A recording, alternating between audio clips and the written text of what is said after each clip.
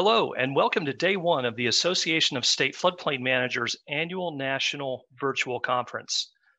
I am the ASFPM Executive Director, Chad Berginnis, and I'm delighted that you've decided to join us for the next 3 days. While I'm disappointed that I'll not be able to see old friends and new by being in person, I am thrilled that there are nearly 2,000 of you joining us from all over the United States and the world. It is my hope that every single one of you will learn something new to take back to your community, your state, your job, and that you will help ASFPM in an effort that can truly only be accomplished by all of us working together to reduce flood losses and recognize the inherent values of floodplains. For over 40 years, ASFPM has been the nation's leading voice on floodplain management issues, whether it's managing that risk through the National Flood Insurance Program, through hazard mitigation programs, flood control, stormwater, or coastal management. We know that it isn't just a federal responsibility or job that falls entirely on one agency. Rather, it is the job of all of us at every level of government, the private sector, property owners, and the public. Even as the COVID pandemic continues, so does flooding. In fact, flooding is the nation's primary hazard, resulting in over $17 billion per year in damages. Even as we talk today, Cristobal, which became the earliest ever third named tropical storm to form in any Atlantic hurricane season in recorded history, is affecting parts of the country. And ironically, the remnants of the storm are supposed to be passing over the association office here in Madison, Wisconsin later today. Climate change is exacerbating flooding everywhere, especially in our urban areas, and compounding that is sea level rise on our coasts. Although the problems are big, our toolbox to address flooding issues is even bigger. To accomplish our mission of flood loss reduction, ASFPM works to improve our nation's policies, undertakes applied research, develop and provide tools to floodplain managers, raise the level of expertise and professionalism through the Certified Floodplain Manager program, and educating everyone about the peril of flooding and how to become more resilient to it. Our dedicated volunteers and staff work towards a more resilient and just tomorrow. We partner with other organizations focusing on codes, standards, emergency management, the environment, housing, and social justice. And ultimately, I believe that we can prevail through perseverance and hard work. For those of you that are attending the conference today, I say thank you. Thank you for your time. Thank you for your talent and dedication to a worthwhile cause. I hope the next 3 days will not only provide you the practical knowledge to do your jobs better, but will reinvigorate your spirit with a hopefulness that can reduce flood losses in the nation. This morning, it is my honor to moderate our first plenary session, Flood Challenges and Solutions, Everything is Bigger in Texas. Typically, our first plenary session is focused on our host state or region, and while we cannot be directly in Fort Worth, we can all learn about some of the challenges, but more importantly, advances that have occurred in Texas over the past several years. But before I go to our speakers, I would like to introduce the plenary session sponsor, AECOM.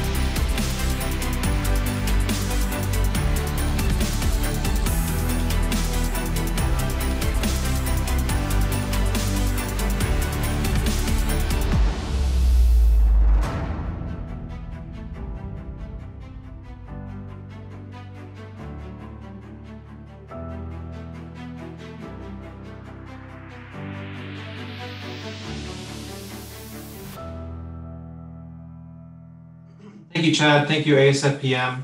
It's great to be with everybody today. I am Doug Belmo. I'm a flood risk manager working in the North American Water Business Line at AECOM. John? And hey, good morning. I'm John Dorman. I'm a disaster risk manager working in the disaster resilient services with AECOM. We're very proud of the projects you just saw played on the video. They're making a real difference in the communities that they serve. Today, rather than sort of a traditional ad, John and I thought what we would do is a little bit of compare and contrast between flood risk management and disaster risk management. So this is really just to kind of get you thinking about the similarities and the challenges that all risk managers face. I'll start by reminding people that the general risk management cycle is really pretty similar across various hazards and risks. It's independent of those risks itself. It starts with hazard identification. We're all very familiar with that, drawing flood maps. It moves to the risk assessment portion where those hazards are butted up against things of value and we can estimate damages and consequences associated with those hazards. It then moves to a very important phase, which is to communicate those hazards and risks to people who are exposed, especially those who may be at more risk than others. And then it proceeds to essentially a plan development phase where we develop plans to manage the risk over time, and we then implement those plans. And then finally, there's a monitor and adjustment phase. Like any plan, it's subject to change. So you've got to pay attention to changing technologies, changing hazards, changing risks over time. And so it's not really super linear, but it is pretty common among all risk managers, whether they're flood managers or emergency managers. John? Well, so I'm going to talk about somewhat of the pandemic. And so with pandemic, hazard identification and risk assessment are really very difficult challenges, different than flooding. It's an invisible hazard. As you can imagine, testing is a key part of this assessment. And rather than water experts that are doing H&H across the country, the nation is really looking at epidemiologists and health experts to help us understand the vulnerabilities and risk. And as you know, the uncertainties like flood are high with COVID, and so are the consequences, which makes risk communication, which is a part of that risk management cycle, so much more important during a pandemic. Yeah, in some ways, I think COVID makes the first few elements of that risk management cycle look pretty easy compared to flood. You know, we've come a long way in terms of identifying hazards and quantifying risks, and we're getting much, much better at communicating those risks. But I think we still have a pretty long way to go in terms of getting people to act against that information, whether it's avoiding risks altogether or reducing them or transferring them through insurance mechanisms and other means, or really truly accepting them. Yeah, and I'm sure from what Doug says, you've been tracking the communications on COVID. Hopefully each one of you have been doing some of those mitigating strategies, washing your hands, wearing a mask, avoiding areas of lots of people or bad circulation. It's interesting, though, that many of the people are following what the experts are saying, but like flooding, not everyone sees the risk the same, and not everyone responds to the risk, even though they see it the same. And just like flooding, one person's how they act would impact lots of others. Exactly. And I think Chad said it pretty well. We've got to work on these risks together. You know, in the area of flooding, if you choose not to evacuate, sometimes people think, well, that's just a risk I'm taking personally. But in fact, if you later need to be rescued, you're putting first responders at risk. So we all share in managing risks, particularly flood risks, particularly the risks associated with this virus. So we need to keep working together to manage them. And not to be forgotten about, because this is very important, and that is the monitoring and adjustment phase of risk management. This is so important because it really is probably the single skill that separates a great risk manager from a good risk manager. Great risk managers learn and adjust as they go. And as you can imagine with the pandemic and with flooding, the uncertainty is a real risk. And as that risk increases and decreases, we all need to adjust. Exactly. I think the adaptation phase, I think ASFPM has demonstrated it really well, moving to a virtual environment. The same is true for managing risks. You've got a plan, but you've got to adjust along the way. Yeah, and so, you know, I would just say for all of you listening, as the week unfolds, just think about how ASFPM has had to adjust. And I will just personally say they've done a great job, Chad, and how you might be able to adjust and work through your risk management process in understanding these hazards, including the virus. Exactly. Think about how to apply some of the great COVID risk management practices you might have seen over the last few months. Maybe try to avoid some of the ones that didn't go so well, and keep moving forward as flood risk and floodplain managers. Oh, and don't forget, while you're here, go to our virtual booth, attend our showcase 9:30 to 10:30 tomorrow, and check out a few of our presentations. Thank you, everybody. Enjoy the week. Great. Thank you so much, Doug and John, for those important words. Next, I'd like to introduce Ricardo Pineda, Chairman of the ASFPM Board of Directors, for some opening remarks. Hello, conference attendees. My name is Ricardo Pineda, and for the past year, I have served as the chair of the Association of State Floodplain Managers. In my free time, I work as a supervising civil engineer with the California Department of Water Resources in Sacramento in the Division of Flood Management. I consider myself a water geek because I enjoy hiking in the headwaters of river systems, especially the Tuolumne River and the Merced River in Yosemite National Parks. I enjoy working on river management in California's Great Central Valley, rafting and paddling whenever possible, and observing firsthand destructive lack of water management in Honduras, Central America. Over the next 3 days, you will get a good dose of information overload. You will hear about flood risk policy, how we can improve the National Flood Insurance Program, river restoration projects, flood mapping, both one-dimensional and two-dimensional, dam safety and dam inundation mapping, levee issues, and the full range of pre and post flood hazard mitigation. When you go home to your communities, collaborate with your peers and connect the dots to other elements of water planning and management. You will see the benefits of networking within and outside your normal work groups. Over the past year, Mother Nature has once again reminded us not only who is in charge, but why the work we do in ASFPM is so important. Hurricane Barry caused flooding in Louisiana and Arkansas. Hurricane Dorian hammered the Bahamas, but spared the U.S. mainland. Hurricane Imelda caused extensive flooding in Texas, Arkansas, Louisiana, and Oklahoma, and over $5 billion in flood damages. The lower Missouri River and upper Missouri River system suffered flooding and levee failures as the Midwest continues to experience an extraordinary wet period.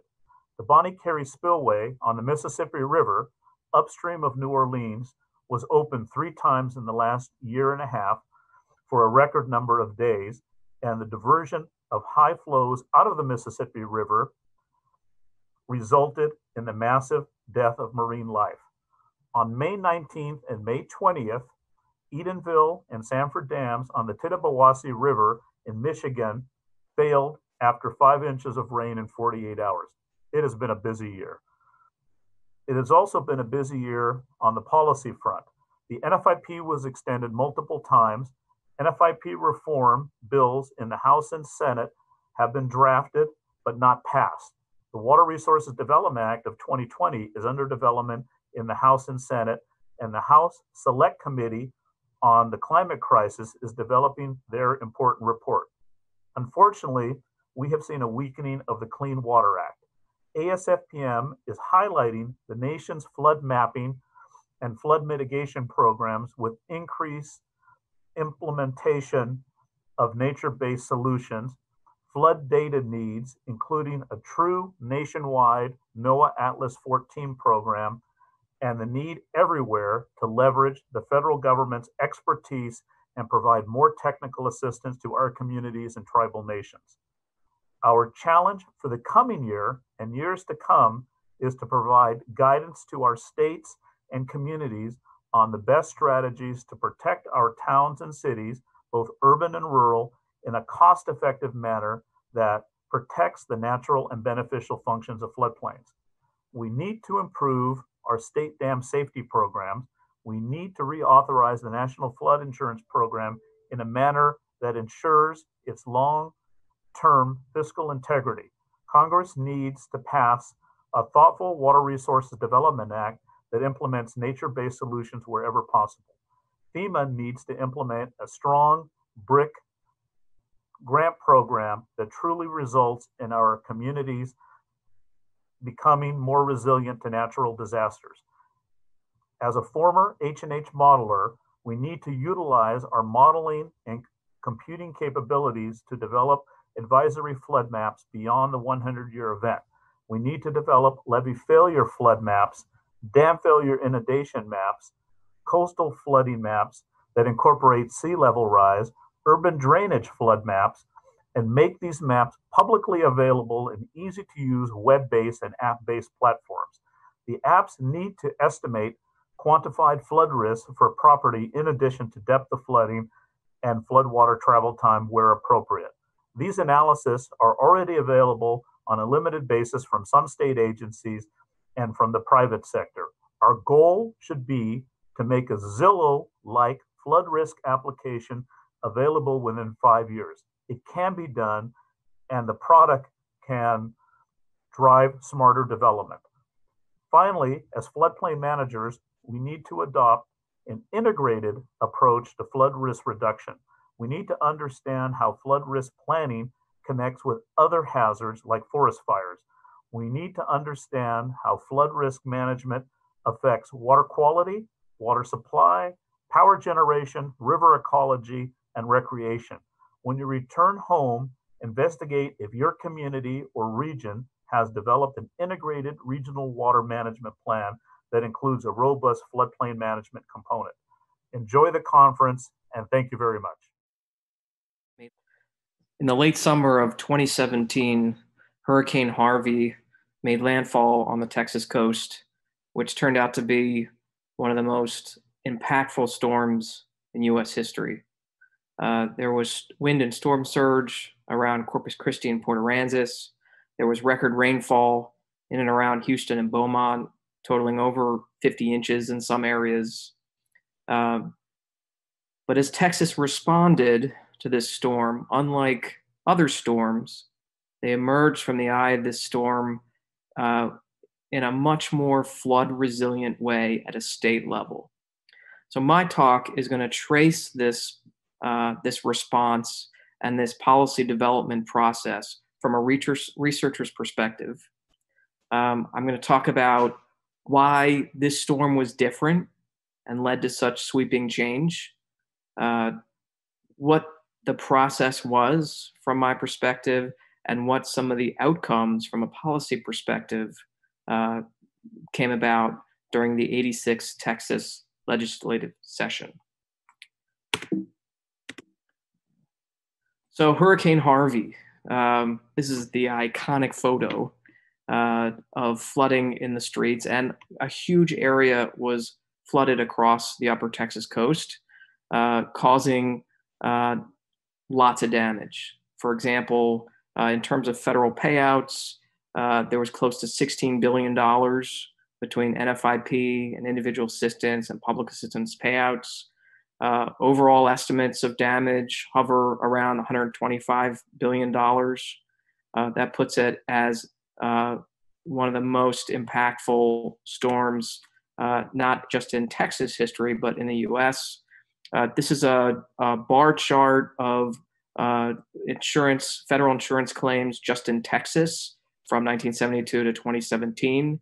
And you see in 2001, Tropical Storm Allison was at that time the granddaddy of all storms. And then we experienced Ike in '08, and Harvey, in terms of its financial impact, is literally breaking the scale.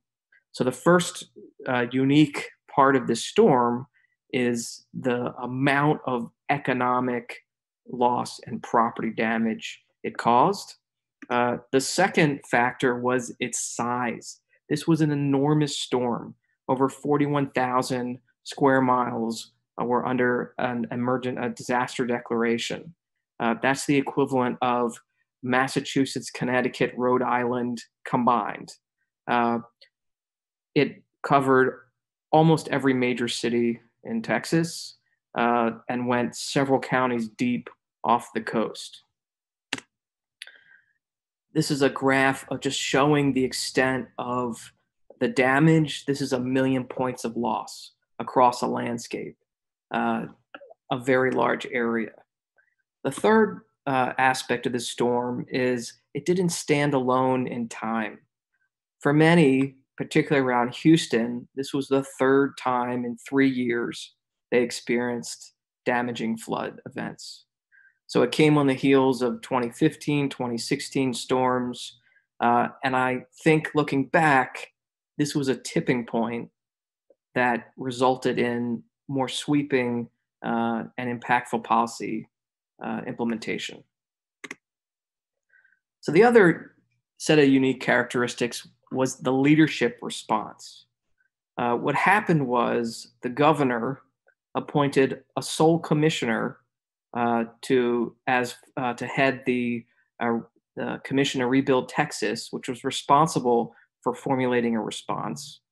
And that sole commissioner was the chancellor of the Texas A&M system. The chancellor then did something very unique. The chancellor, instead of sourcing out the report to consulting firms or other government agencies, he looked inward at his own expertise and marshaled different people within the university, professors, thought leaders in the field, to formulate and lead this response. And that was my job, which was to come up with a framework for mitigation, do all the data analytics, generate recommendations around mitigation for the state to consider. And it brought me as a professor much closer to the policy action and implementation, closer to change than we've ever been before. So the first thing that my group did, and it wasn't just me, I was surrounded by smarter people, younger and older. They gave me literally 30 seconds to write down a list of people I wanted to invite. One of those was the great Chad Berginnis at ASFPM, who flew down from Wisconsin in our first meeting, and ASFPM's materials were instrumental in developing this framework. We brought together in all a group of about 25 to 30 people to work on this response. And the first question we were tasked to answer is, what do we do about this from a mitigation perspective? And that's where we came up with this framework, which was categorized into 4 different dimensions. The first is avoid, get out of the way. The second is accommodate, let it flood, which is somewhat of a foreign concept for people who aren't used to living with water instead of fighting against it. They're more comfortable with resistance, that is stand and fight. And that dominates the history of flood mitigation in the United States. And then finally, communication, telling the story of risk. And of all of these 4 categories contain specific mitigation techniques that can be implemented starting at the state down to the local level. We found that communication was the perhaps one of the most important but underemphasized component of our framework. And that influenced the way we responded in our parts of the report and what happened in terms of the legislation that came out of it. So in addition to the framework, we did all the data analytics for the report. And to make sure that what we were doing was enduring and had a wider reach, we created several what we called web dashboards. The same data we used to analyze data for the report and to advise the state agencies on the extent of the impact and responses to it, we put up for anybody with an internet connection to see. And we did several iterations. Some were aimed at decision makers, some were residents. Our kind of foundational dashboard, we called it Dashboard 1. You can find on resilient-texas.com. And once you identify your user category, are you a homeowner or researcher, it'll provide information customized for what we think that user would want to see and in which order. But anybody who gets on this free site can put in at a zip code level their zip code or put in an address and choose different layers and start to see the overall impact of the storm and do some analytics of the data itself. And here I've got insurance market penetration statistics across different flood zones across this large study area. We couldn't provide individual information. We had to aggregate it up to, in this case, zip code. The storm was so far-reaching that that still gave us a lot of data to present. We also started another communication tool we call Buyers Beware, W-H-E-R-E, and that website is now buyersbeware.com. And we started with just one county in Texas with the expectation that we wanted to provide information on risk to someone who is purchasing a home or selling a home. So it's considered Zillow meets risk. Why can you see your school ratings in Zillow and your crime statistics on Trulia, but you don't know your flood risk or your hurricane risk or your air pollution risk? And we did this alongside the Eye of the Storm report writing as an unfunded service tool, and it went viral. And we've now since expanded that to, I think, 6 cities across the United States. And we're poised to build upon, improve Buyers Beware interface, which if you click on a parcel looks like this, where you get customized scores per hazard and also a composite score. We're going to extend this to the 41 county Harvey impacted area in the coming years and improve upon the interface and the data. But it was this kind of communication of risk that we saw as really important moving forward to better prepare Texans, decision makers, and residents for future storms that are undoubtedly going to strike the Texas coast. In addition to providing risk information, the system then has, you click on your hazard shield and it'll tell you what you can do about it, knowing that this isn't meant to dissuade people from buying homes or changing property values, but that it'll provide another layer of information so that a homeowner can walk into their purchase with eyes wide open and know what they need to do or can do to mitigate the risk. Again, to communicate this, rather than write a book, we have bullet points because that's what people have the tolerance to read, and that's what they want. They don't want a dissertation on flood mitigation techniques. So we did the data analytics. We wrote the framework and explained what the different options are in terms of specific techniques. And we developed these communication tools, visualization tools out of the data, and then wrote several recommendations, which contributed to 44 recommendations that were delivered to the state legislature in last year. And this is where the story gets from really positive to remarkable. Usually, reports like this, after action reports, tend to be written, presented, and not implemented to the degree to which the authors would have hoped. In this case, because of the leadership of the chancellor and those around him, and all the other conditions I described in the beginning of this talk, 43 of the 44 recommendations were addressed by the state legislature. And at the bottom, you could see in terms of the categories that the bills fell into, the highest was communication. The second was planning. Those are the major the major things that were not being looked at in our minds when we did the flood mitigation framework. And so the Texas legislative session and the lawmakers, they stepped up to the challenge, and they passed some of the most stringent, impactful, and innovative policies for flood mitigation in the entire United States. So a couple of my favorites that came out, and I suppose my favorites are the ones that we contributed most to. was that the state created a program and funded it, a directive to implement watershed level planning, and that those I think the next speaker is gonna address this in more specifically.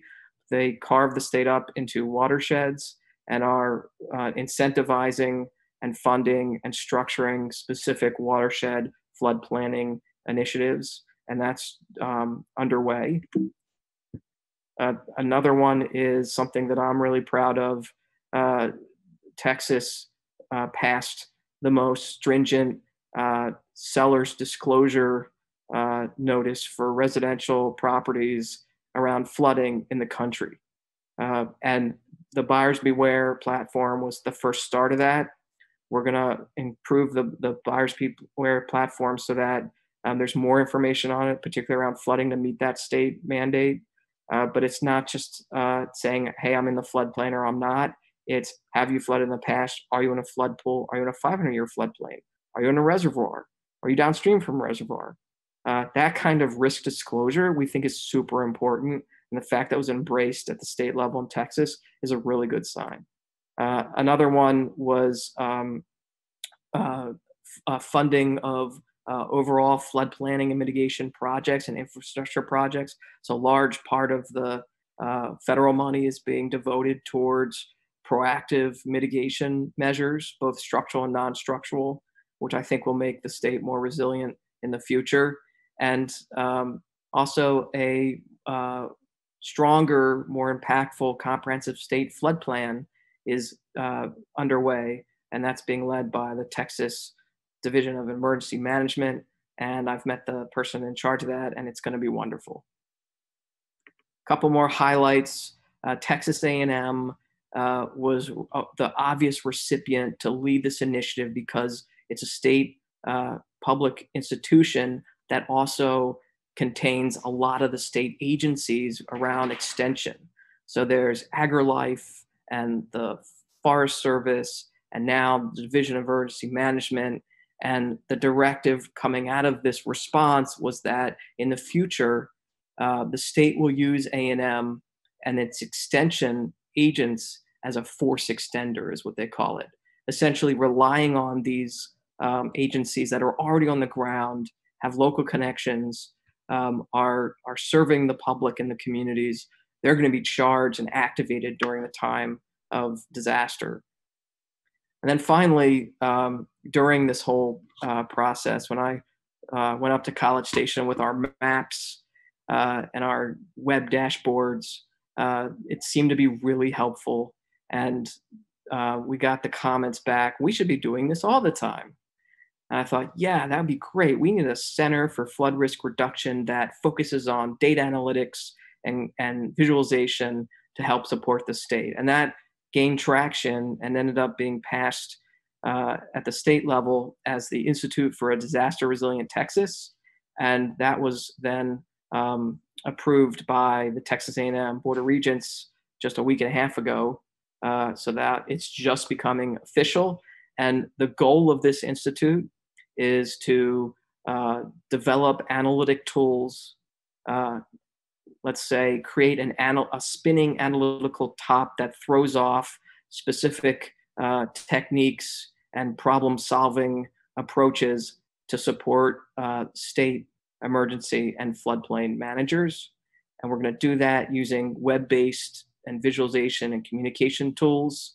The idea is that this institution is not about engagement or advocacy. It's a data-driven organization that partners with other organizations around the state doing engagement and outreach to help deliver the tools, the techniques that come out of the institute work.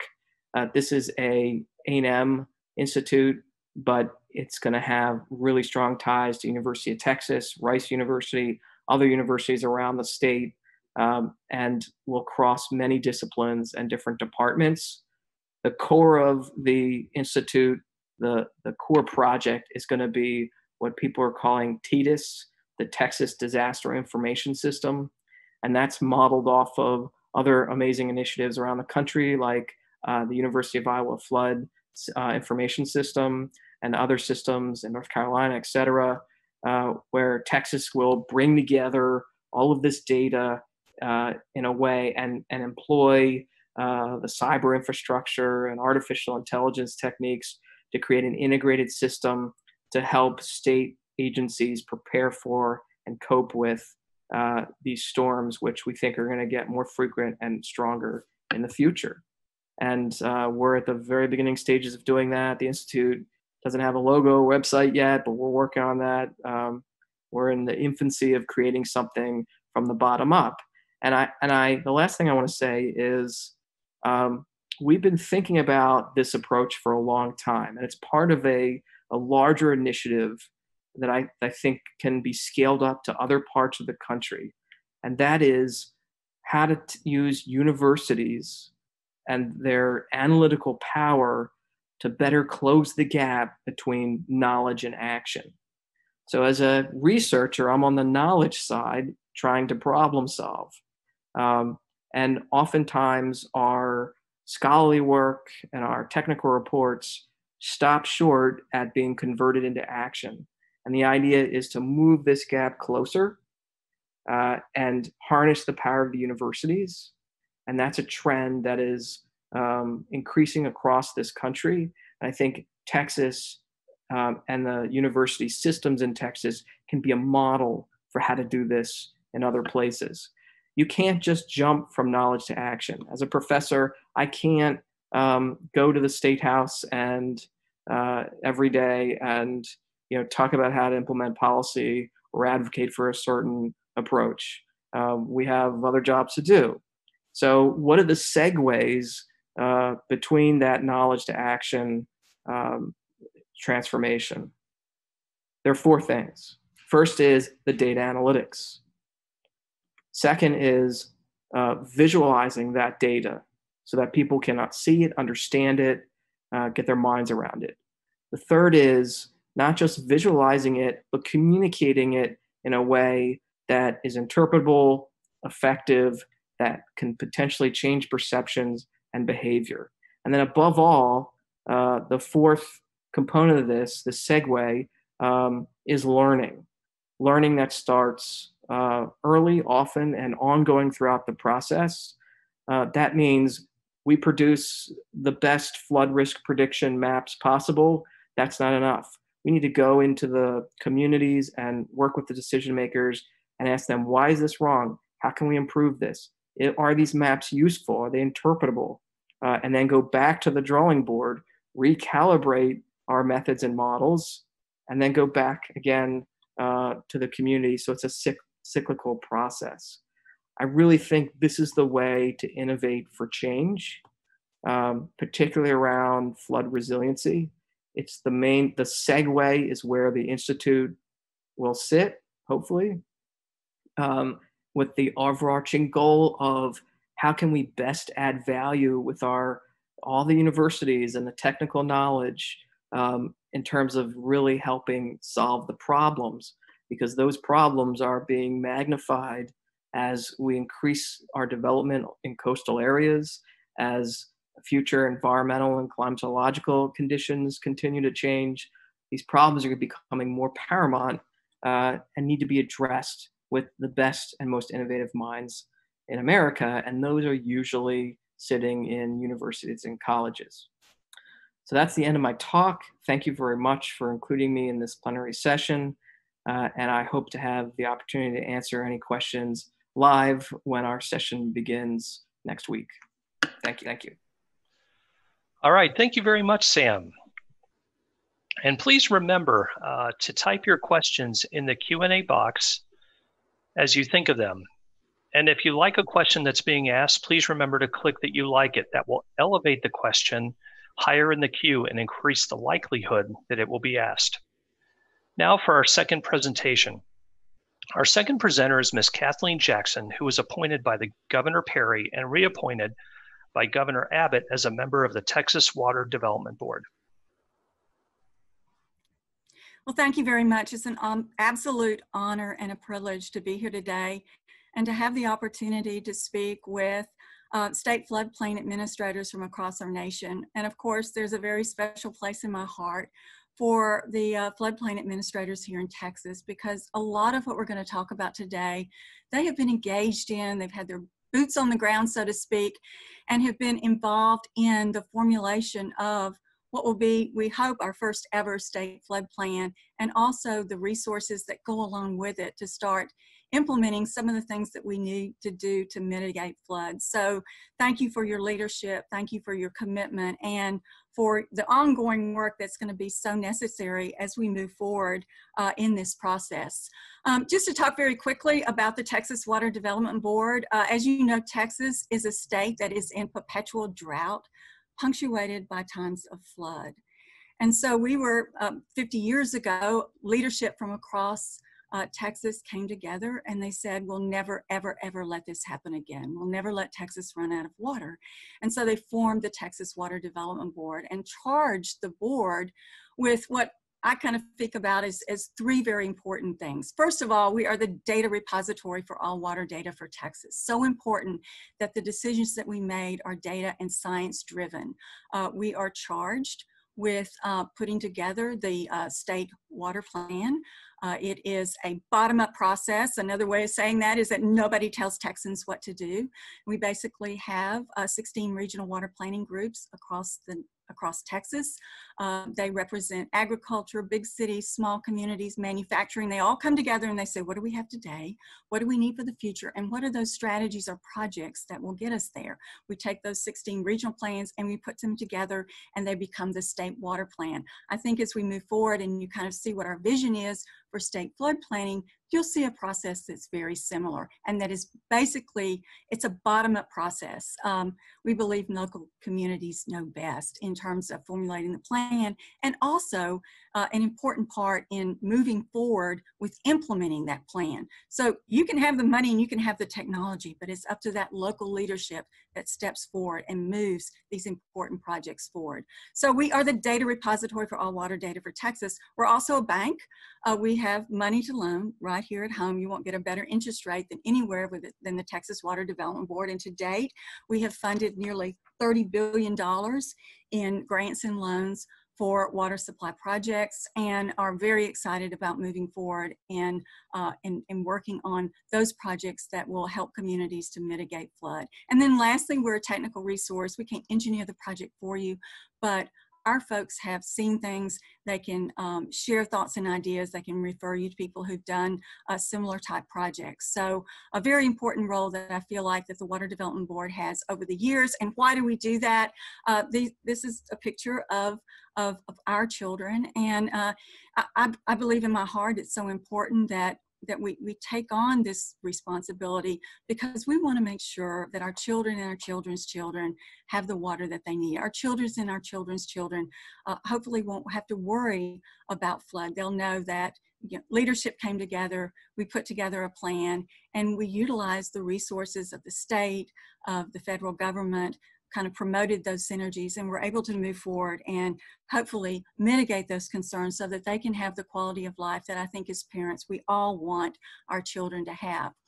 We were very honored and really very excited that the 19th Texas legislature passed a sweeping set of laws to create Texas's first ever regional and state flood planning process.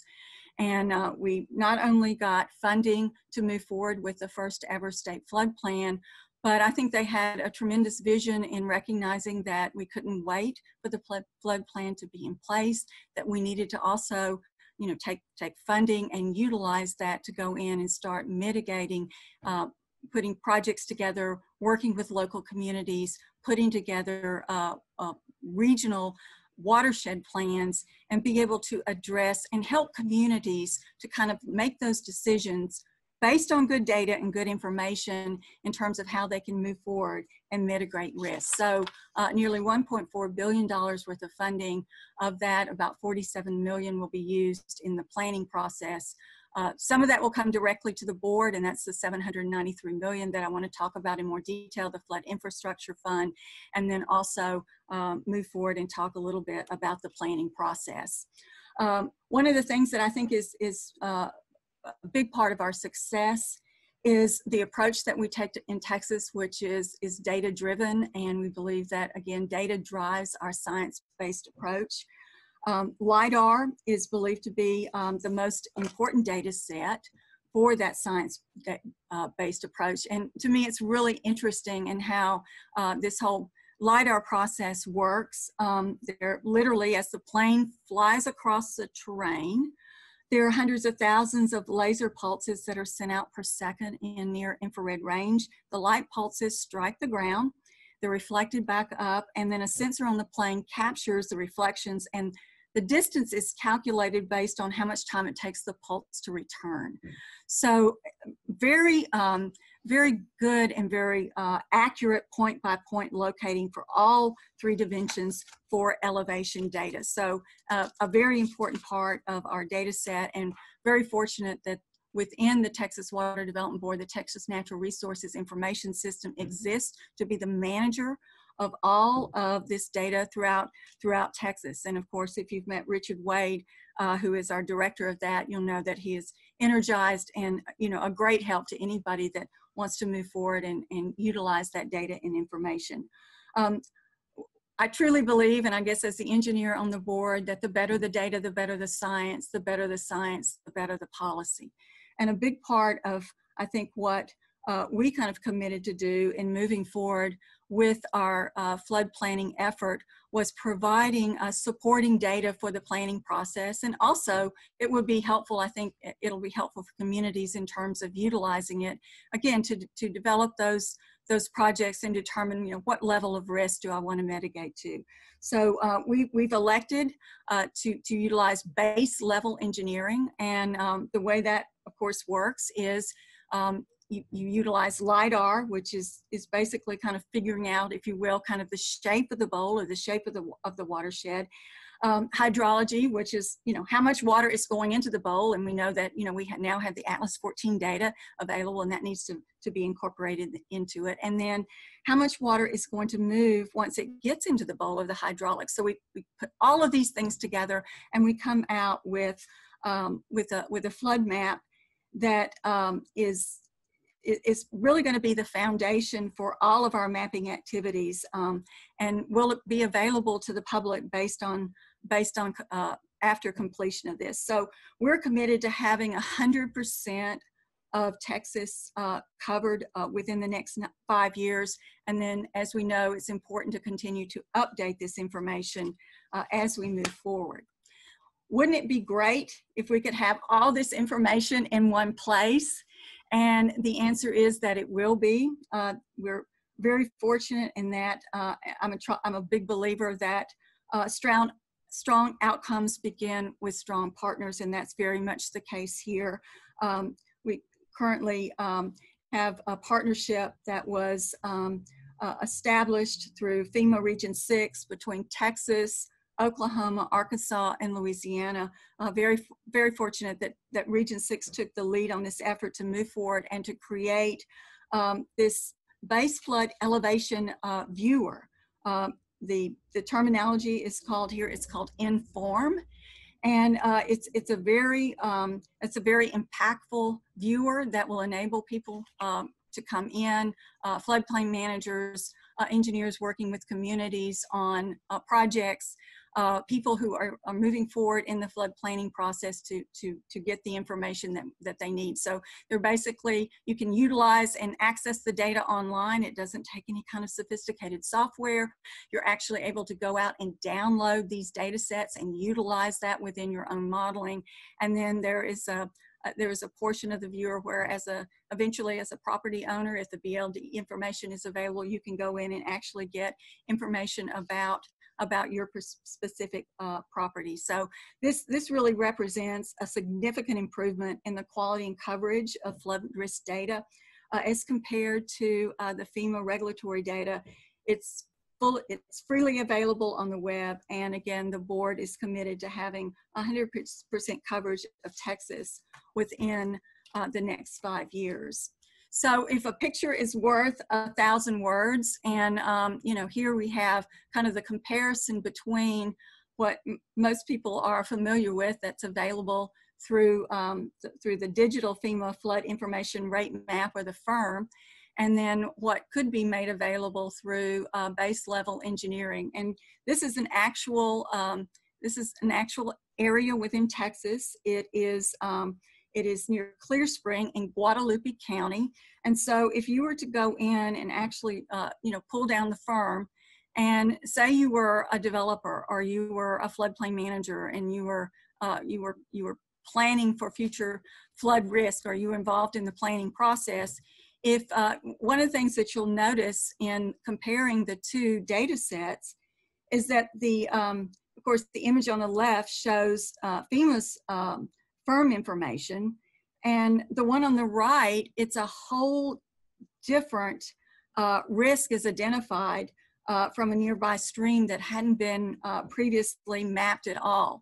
And one of the things that the staff did after getting this information is they actually called the floodplain manager in Guadalupe County and confirmed that yes, this area did indeed flood. So as you can see, this new data, this BLE information can be used to complement the FEMA process in terms of moving forward and being able to develop the FIRM, but it also can be utilized for other things other than just planning. Of course, moving forward and utilizing it in the planning is something that the board is committed to, again, 100% coverage within the next 5 years, and something that a large part of our financing is going to be utilized for. In thinking about the planning aspect, one of the first things that was important for us to accomplish, and we have accomplished, is being able to establish the boundaries for the flood planning regions. And so this was done very recently. There are actually going to be 15 flood planning regions. You can go out on our website and you can get a detailed map, and if you will, kind of find yourself, if you're in Texas, where you sit in the flood planning regions. We've completed the administrative flood planning rules, and we're moving on now to kind of like the next step in the process, which is to accept nominations. They're due by July 2nd to, if you will, kind of staff up these first 15 flood planning groups. That's going to be about 180 people. So if you know someone who would be, if you will, kind of an ideal candidate, and in our mind, the ideal candidate will have experienced and a continued strong interest in working cooperatively on public issues, be committed to and possess expertise in flood-related issues, be strongly affiliated and endorsed by an interest category for which they're nominated, and be capable of playing a leadership role in regional flood planning. So we're encouraging folks to nominate those. We're also looking for entities that can serve as a sponsor for the group moving forward. It must be a political subdivision and defined as either a county, city, or other body politic under the state. So moving forward, and the board is very excited about establishing, if you will, this first ever group of flood planning members to be able to move forward and do this very exciting first phase of the flood planning process. Looking on the flood infrastructure side, so that we have the planning side, and then we talked about kind of that 1-2 punch and what would be provided and has been provided for the legislature in terms of initial funding. I think you can go out on our website. It's very similar if you're familiar with how we do the state revolving fund. We have what's called an intended use plan, and so there is a flood intended use plan. There are actually 4 categories, and I think these reflect what we feel like is very important moving forward in terms of being able to focus. Certainly what we've heard from communities and stakeholder input from across the state is how important it is to have watershed planning, to do that in the beginning. We know that many communities literally have very little, if none at all. And so category 1 was established again to encourage utilization of the fifth. There is a very lucrative grant component to this category, and we encourage communities again to come in and and apply for any one of these 4 categories. And very quickly, we envision projects moving forward through category 2, or planning that might be needed to be done for flood planning projects. We see the value in matching federal funds. So often we hear that there's a community, particularly a small community, that has received federal funds but needs that federal match. And so there is a category within FIF directed towards being able to secure, if you will, that local match. And then category 4, making sure that those measures, whether it is early warning systems, some of the things that we particularly have heard from our floodplain managers, who often sometimes serve also in the emergency management role, that crossing barriers are needed. So things that will almost immediately affect protecting life and property in category 4. So again, lots more detail can be found out about what are the things that you need to do, and how you can go out and actually submit, if you will, an application to be considered for this funding. So kind of looking at moving forward and what does that funding cycle look like. It's a 2-step process. We are first asking for a bridged application, which is a very short application. The board will then take those and prioritize those, and then reach out to those entities that that we want to offer funding to, and ask them to fill out a full application. That full application will look very similar to the applications that that we ask for those who come in and currently work with the board.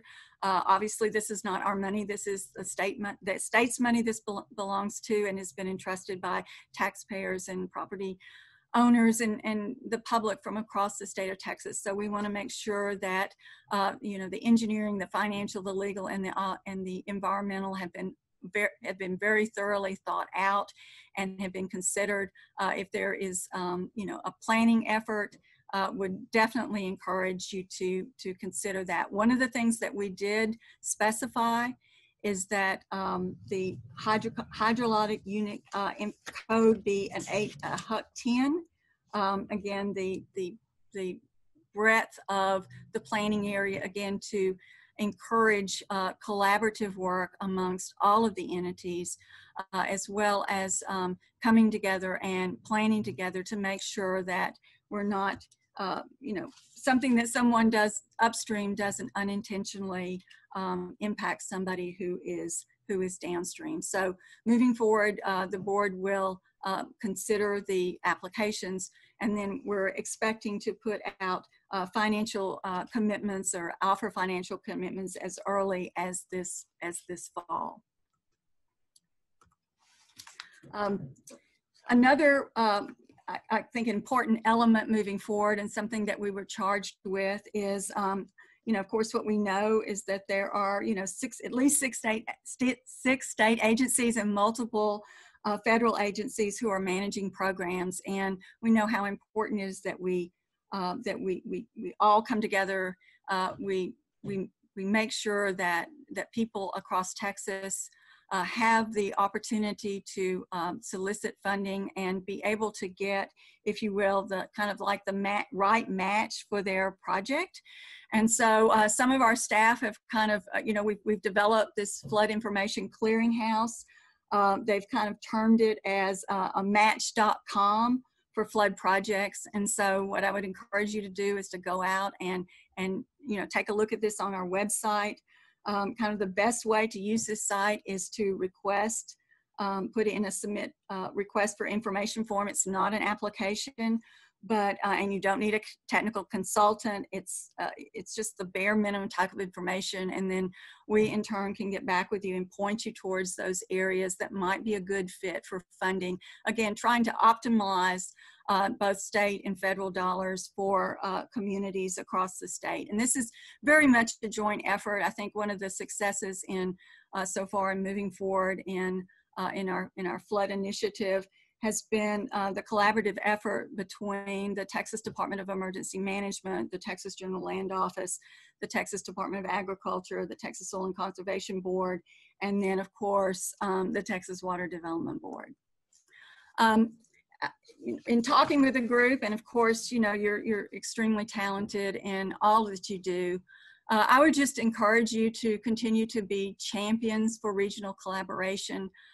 In the Eye of the Storm report after Hurricane Harvey, Governor Abbott challenged Texans to future-proof our state. And what this means is that we really don't know what's coming. We don't know whether it's a flood. We don't know if it's a drought. But what we need to be is we need to be prepared. And we need to draw on the talent and the resources of people, you know, across many different agencies, across many different communities, and come together and put this in place. We definitely know that resiliency means and neighbors, you know, upstream and downstream working together. But I think more than anything, and in the direction that I think we've gotten from stakeholders, from the work that we've done across the state in soliciting stakeholder input, as well as the comments that we've gotten moving forward with both the funding element and the planning element, is that we can't do things like we did in the past. We can't kind of wait, you know, an area floods and we go in and we put in infrastructure, or we put in, whether it's structural or non-structural, so that it doesn't, you know, that area with under those same conditions doesn't flood again. We've got to be more forward looking. We've got to look at things that will impact our future growth, and we need to ask those hard questions. What can we do in order to promote resiliency? What can we do, again, to future-proof our state? So in terms of, you know, what's coming up and what's ahead of us, and some of the key things to kind of be aware of, again, those 5th abridged applications are due June 15th. So get those abridged applications in if you're within Texas, to kind of, you know, get in the game, so to speak. And then, you know, consider, you know, nominating, or if you know someone who would be a good representative on our initial flood planning regional groups, please offer up their names. And also, if there's a political subdivision who would be a good sponsor, we'd appreciate hearing about that. Late summer, we anticipate considering approval of the prioritization for the 5th projects, and then moving forward with some financial assistance for the 5th and for funding these important initiatives sometime in the fall. We want to stay in contact. We want to kind of keep up with you, and so, you know, stay in contact with us, stay in touch. You can go out on our website, kind of look for flood, and then click on the little mailbox on the top, and that will give you an opportunity, if you want to, you know, if something's new and you want to hear, you know, be notified about that, you can certainly sign up for those type of notifications. Again, I just wanted to thank you, floodplain administrators, for your leadership. Thank you for your commitment. Thank you for what you're doing for communities across our nation and for communities here in Texas. I mean, I truly believe we are where we are today because of your input, because of your leadership, and because of your engagement. And it's just so wonderful knowing that moving forward, we're going to have your talent, we're going to have your boots on the ground experience to help us. And so we are not a regulatory agency. We exist to be a resource. I bring you greetings from our other 2 board members, Peter Lake, who serves in the financing slot, he's our chairman, and Brooke Pop, amazing. She is an attorney, came from the comptroller's office, and, you know, such an amazing addition and such insight that she brings to the board. We exist to serve. We exist to be a resource for you. So thank you for your work so far, and please know that anything and everything that we can do as the Texas Water Development Board, please reach out and please make us a part of your future as you are a part of our future.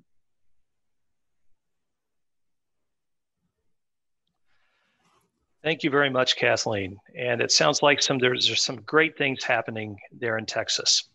Our final presenter is Kevin Shunk, the local floodplain administrator for the city of Austin, Texas. Hi, everybody.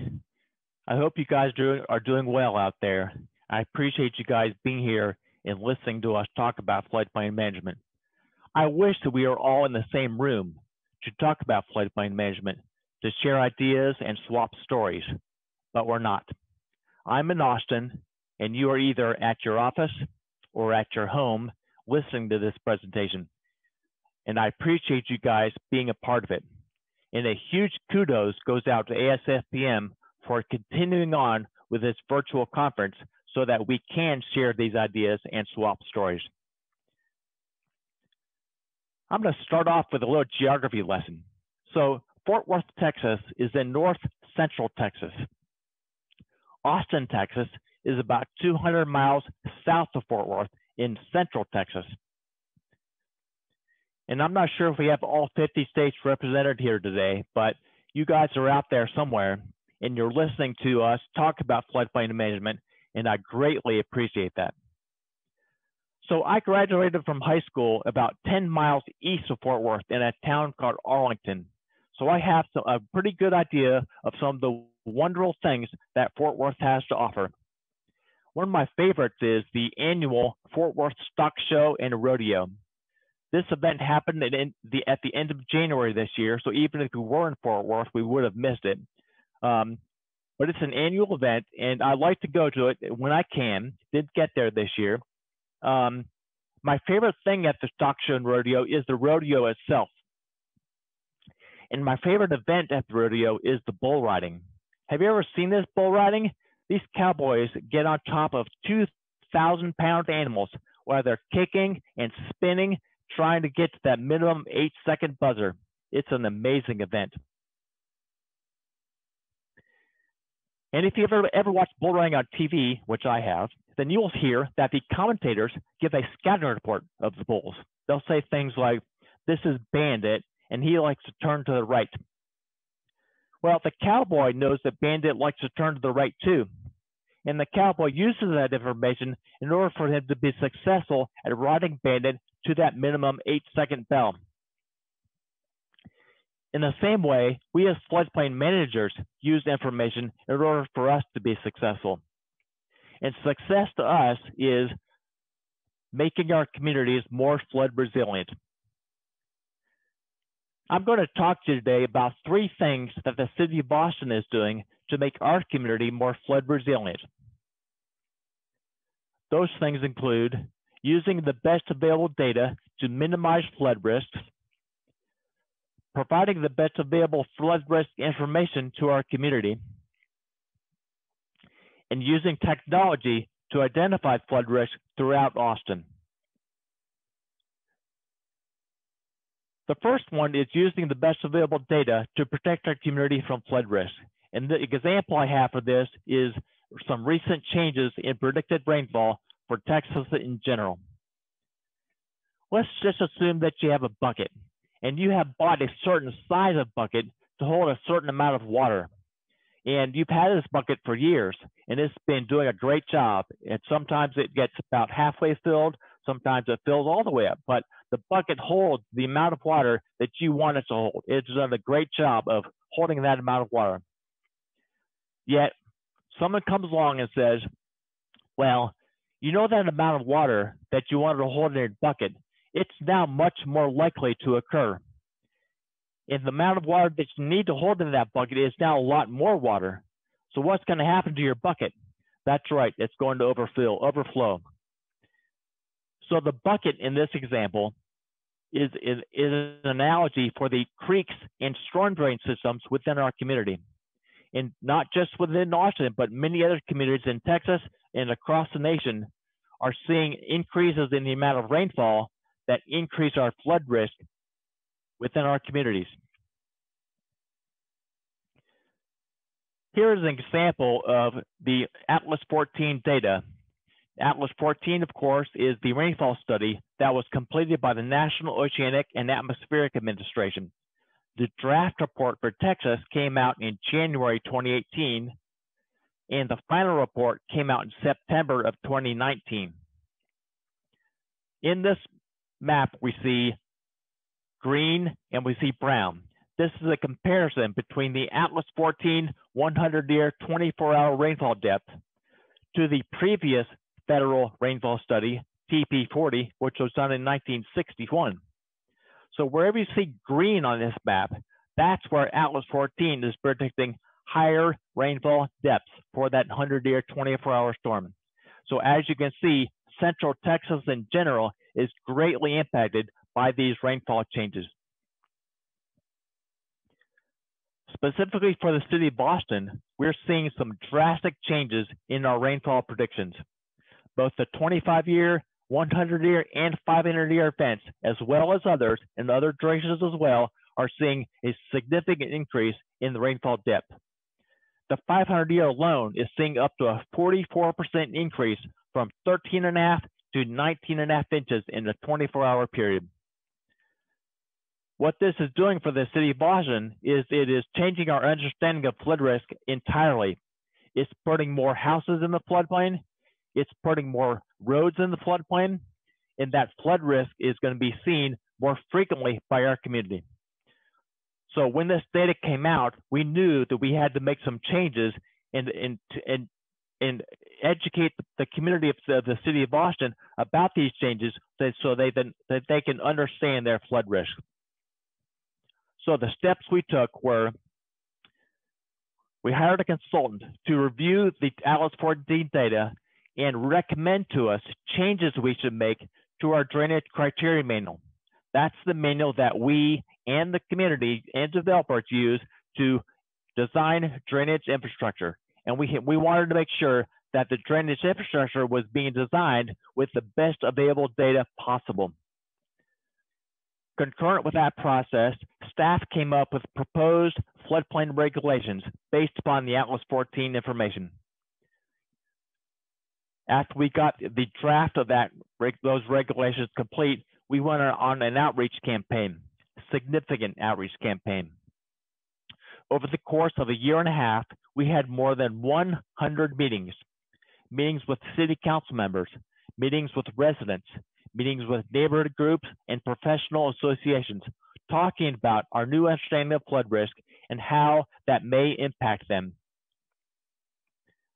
That process led us up to November 14th, 2019, when the City Council approved the most significant changes to our floodplain regulations in their 37-year history.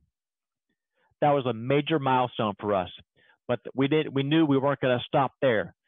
After it was approved, we needed to do more outreach to our community to make sure that people understand their flood risk. We sent out more than 80,000 postcards to property owners and tenants in or near the floodplain to educate them about flood risk and the fact that these regulations were just approved. That process, it was a significant process and very time consuming, but it was a way that it was the only way that we felt that we could move forward with this information and move forward with floodplain management regulation changes. So 2 changes in the regulations that I wanted to point out were, we changed the definition of the 100-year floodplain to be the current effective FEMA 500-year floodplain. And the reason we did this, because when we looked at the Atlas 14 data, we identified that the new 100-year rainfall depth was very similar to the current FEMA 500-year rainfall depth. And so since they were similar, and since we had information, floodplain maps and floodplain models of that 500-year floodplain, we wanted to use the information to regulate development within our community. So that definition of the new 100-year floodplain is the current effective FEMA 500-year floodplain. That definition is going to be in place until we get finished with our process of updating all the floodplain maps in the entire city of Boston. That process is going to take probably 2 to 3 years to complete. At the end of that process, we will have an idea of what the new Atlas 14 100-year floodplain looks like, and then we will be regulating to that. The other significant change in our regulations was we increased our freeboard amount from 1 foot overall in general to 2 feet. Adding that 1 foot of freeboard to new buildings that are within the floodplain is a significant step to building resiliency within our community. The next thing I want to talk about is how we provide the best available flood risk information to our community. Flood risk identification and outreach is a significant part of our floodplain management program, and is something that we pursue annually in order to get the word out about flood risk. The way we do this is with our online floodplain information tool called FloodPro. We developed FloodPro in 2013. Since that time, it has gone through significant changes to provide even more information to our community. The nice thing about FloodPro is that in an automated way, it provides information that used to be done manually by staff. So staff does not have to manually produce that information. Therefore, we can spend more time doing other floodplain management activities. One thing that FloodPro does is it finds floodplain information by address. So you type in an address, FloodPro will deliver to you the FEMA floodplain information, as well as the City of Boston regulatory floodplain information. That information is very useful for developers, residents, developers who are designing projects, residents who may be purchasing flood insurance, or just want to know more about their flood risk to their home. In addition to the floodplain information, FloodPro prints floodplain maps, and that shows the property in relation to the floodplain itself. Very important tool to have a visual impact of what the impacts of the floodplain are to that property itself. These floodplain maps can show the Austin regulatory floodplains or the FEMA floodplains. We have a lot of floodplain models and storm drain models within the City of Boston. That information is very useful for developers and designers who are designing developments within our community. And we get a lot of requests for that information. Again, used to be manually done by staff. Now FloodPro can deliver that information automatically at the request of the developer. Those floodplain models and floodplain data includes not just the hydraulic and hydrologic models, but it includes the GIS information that was used to build those models, all using FloodPro. In addition to those elements, FloodPro delivers elevation certificate data if we have an elevation certificate for a particular property. A resident can download the actual elevation certificate and use the finished flood elevation to assist them in their flood insurance outlook. FloodPro has been a fantastic tool for us, and it is a way to automate processes that used to be done manually by staff. We have heard lots of things from our residents and the development community that they like to have the information at their fingertips, and they can download the models and information automatically to use for their developments. The last thing I want to talk about is the City of Boston's use of technology to inform our flood risk reduction program. And this is keying in on identifying local flood risk that is not on a floodplain map. Local flood risk goes by many names.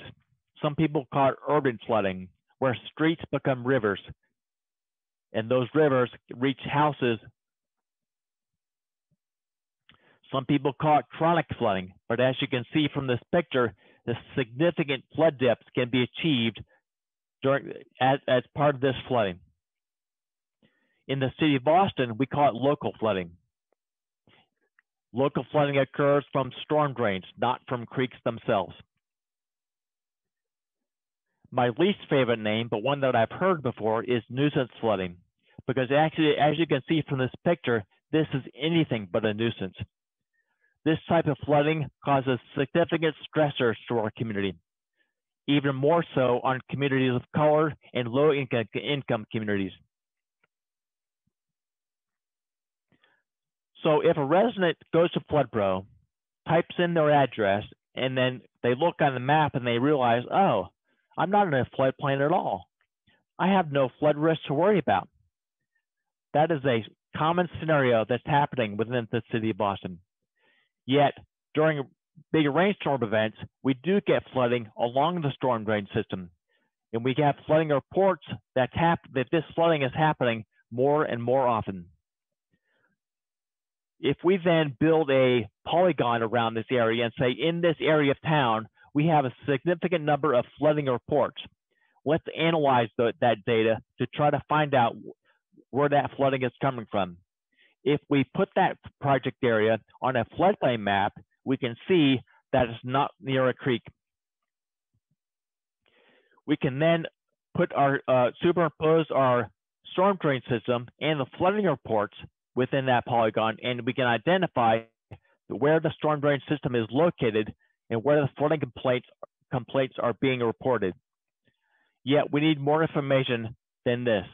We know that we want more information from this to help us design a flood risk reduction project to minimize flood risk in this community.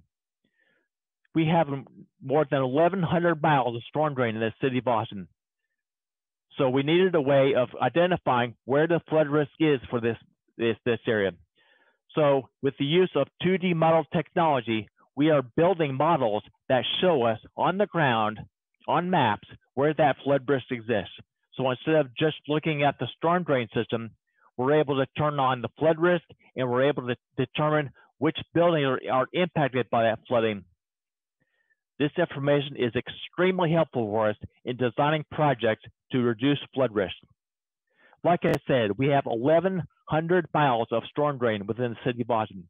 Almost 90% of that, we have one-dimensional storm CAD models completed. That information is very helpful to us to understand the capacity of the pipes of the drainage system, but it does not help us in identifying the flood risk overall, because it does not identify the overflow or the on-the-ground flooding. That's why we have used the models, innovative models, InfoWorks ICM, to analyze two-dimensional models to analyze where that flood risk exists. And that's what the picture that you're seeing in front of you. In this part of town where there is a significant storm drain system, we now understand exactly where that flood risk is. This has been a significant effort for us over the years, and we have been working on it for a number of years, and we're only at 4% of the storm drain system that's modeled with 2D software. So we have a long way to go. We know that, but we're pursuing this process and refining it as we go along to provide us vital floodplain information as we design these projects. We're using the technology of the 2D models to help us reduce our flood risk across the entire city. So the things we talked about today was Austin's use of the best available data to protect Austin from flood risk. The example used was the Atlas 14 data. We talked about providing the best available data to the community about flood risk. We do that through FloodPro. And we talked about Austin's use of technology, 2D models, to inform our flood risk reduction program in order to design projects to reduce that are reducing flood risk.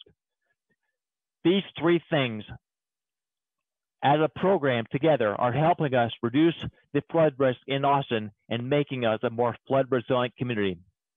Thank you guys very much, and I appreciate you listening. Great. Thank you so much, Kevin. And just a great presentation on the good things that are going on in the city of Austin. Okay, now let's get to the questions and answers. And the first question that we have is from Kathy, and Sam, this one's for you. Did you get pushback from realtors or builders on the Buyers Beware website? Kathy, I get that question all the time. And surprisingly, because I was warned this would happen, I'd say 99% of the feedback I get is positive. Both seller and buyers seem to really want this information. We're providing really basic government-produced, somewhat conservative risk information. And I think there's been a lot of interest in transparency around the real estate transaction process. And I think that's why the state was easily able to adopt what is the most stringent real estate risk disclosure law for floods in the country. I do get a lot of negative feedback when the site goes down. I get a lot of emails. Last time I checked, we were getting about 30,000 hits a month, and none of this was expected. The Texas Division of Emergency Management is contracting with us to improve and expand the site. So my hope is we provide even better information, but still make it simple and understandable. But surprisingly, and sometimes it's disappointing to people, very, very few negative comments. The only ones that I've really gotten and engaged with people on is the real estate appraisers who don't want the distortion of information out there, but that's a real rare occurrence. Sounds like it's very successful. Kathleen, this next question is for you from Mary Carson. And how will the watershed planning effort interact with FEMA flood mapping? Will it work in tandem, such as expanding existing floodplain management standards to include new high-risk zones identified through those watershed plans? Well, Chad, thanks so much for this question, because I think it really kind of embodies something that the board really thought about. And quite frankly, as we traveled around Texas and we talked with stakeholders when we were doing our first ever state flood assessment, it was part of the feedback that we got from people, quite frankly, all over the state. And they felt like that we needed better mapping. We needed better mapping, quite frankly, so that as leadership, they would be empowered with the tools to make better decisions. And so I think our vision from the very beginning was to move forward and put in place through watershed planning, through better data that local communities could have to make the decisions that they needed to be able to mitigate flood. And the thought was always that this would complement what we're doing for the FEMA process. But if you will, make the information available sooner in the process. So it's kind of like you get the best of both worlds. You get the watershed planning that where communities are coming together. They're asking that question, is what I'm doing inadvertently impacting somebody downstream?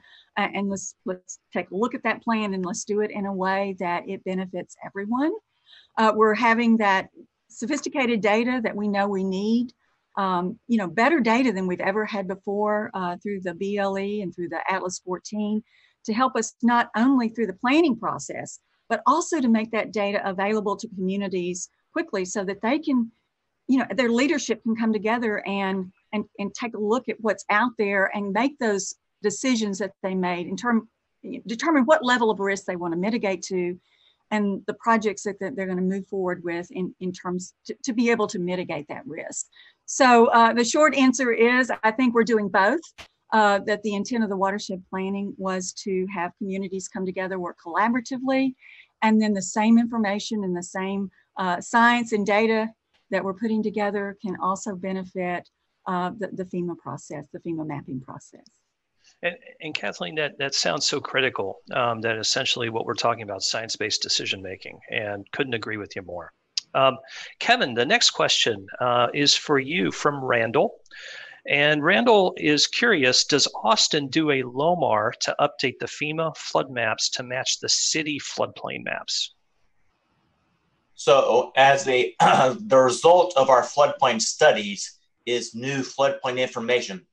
That's both regulatory floodplains that we use for internal purposes, and that's also a new FEMA floodplain. So at the conclusion of the study, we do talk with FEMA, either do a physical map change or a letter map revision according to their schedule and funding to make sure that that updated FEMA map does get included on the flood insurance rate map. It may not be, it's not going to be the local regulatory map, but it's going to be the FEMA map produced by that study. Okay, great. And maybe a quick question for all three of you as the final question. And Mitch was asking this in the context, I think, of your presentation, Kevin. But I'd ask all three of you to answer this in a short aspect, given the times that we're in right now. The data that you're using or developing, whether in your respective presentations, how do you how is that data either focusing, or how could you anticipate it focusing on equity or social justice initiatives around flood risk reduction?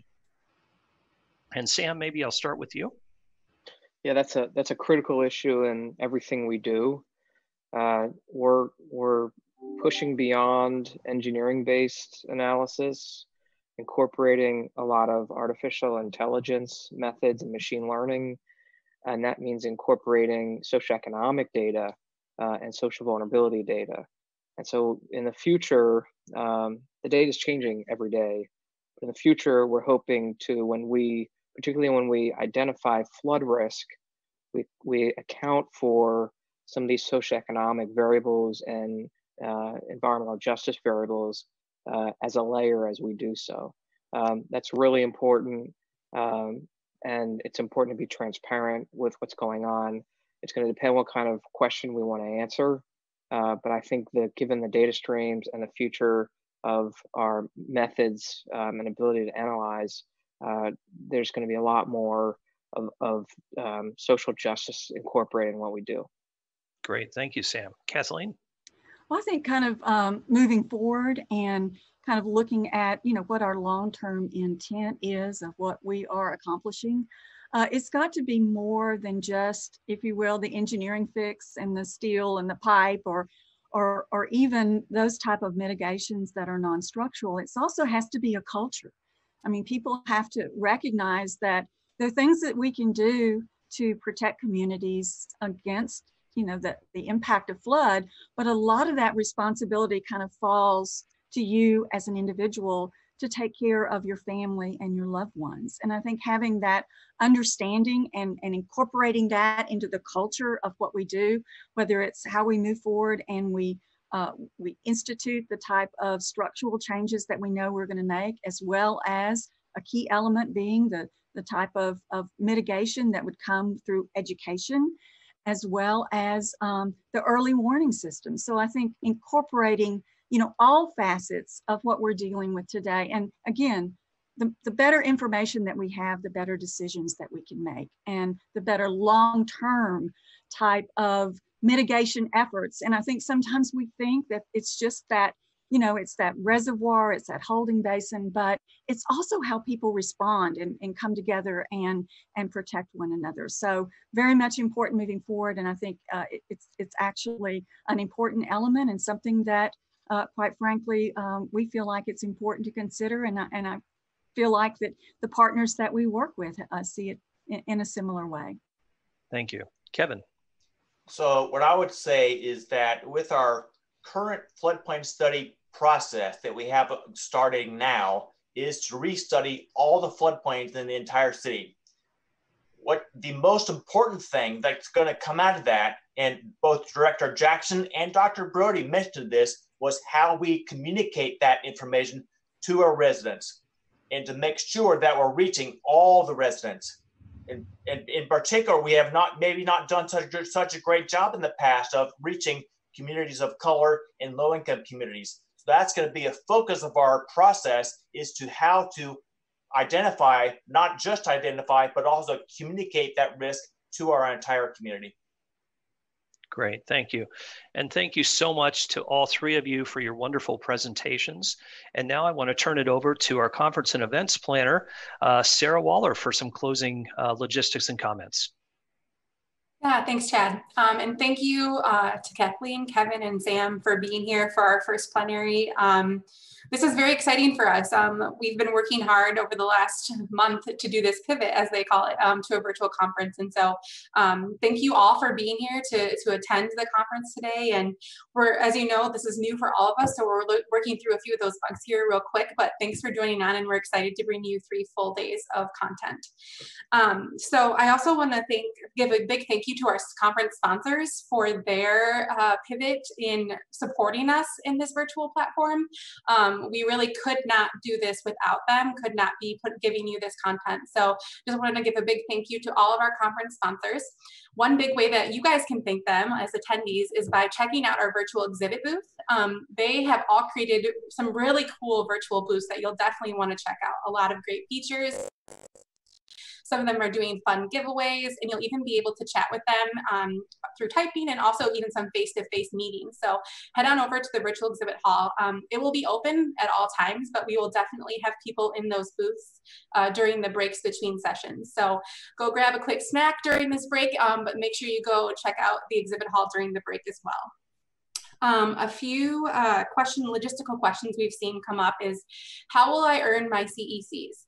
So with that, as long as if you spend 12 hours active in this conference platform this week, a minimum of 12 hours, of course you can spend all the hours in the platform if you want, but as long as you spend 12 in the platform, you will automatically receive 12 CECs to your account. If you cannot spend 12 hours this week, you will be able to come back and watch sessions on demand, and we'll be sharing more information about how to earn the CECs that way. But if you're planning on being here and attending throughout the week for at least 12 hours, you will automatically get those 12 CECs. And also, we'll be having a fun trivia night both tonight and tomorrow. We know at our normal in-person conference that we love interacting with each other and having fun, and so we decided to do both a trivia night tonight and tomorrow night, and you can find that information over on the main landing page of the platform. And then lastly, hopefully we'll get these announcements wrapped up real quick. I just have an announcement from the ASFPM Foundation. So after a rigorous application and selection process, the ASFPM Foundation is proud to announce their Future Leaders Scholarship winner for 2020 to 2022. And it's been awarded to Elizabeth Lacey, who is entering her 3rd year in the Civil Engineering Honors Program at Colorado State University. So through the selection process, they learned that she lived through Hurricane Katrina, so she's seen firsthand the social and financial devastation that was caused by this event. Her personal experience with her coursework has led her to pursue a career in floodplain management, which is really exciting. You can congratulate Elizabeth directly and catch up with Jesus, our first Future Leader Scholarship recipient, in the Foundation's virtual booth. That will be happening tomorrow, June 10th at 10:30 a.m. We also encourage your attendance at the Foundation's 10th Annual Student Paper Competition, which is also tomorrow, Wednesday, June 10th at 3:30 p.m. And you'll be able to see that on the conference schedule. They will announce the 1st, 2nd, and 3rd place finalists for the Student Paper Competition at Thursday's plenary. So if you guys have any questions, please feel free to email conference@floods.org with any logistical questions, and I'll be able to respond to those. But we'll be heading to a break here, but we'll see you back at 1:30 for our next level of concurrent sessions. Thanks. Thank you. Thank you. Thank you.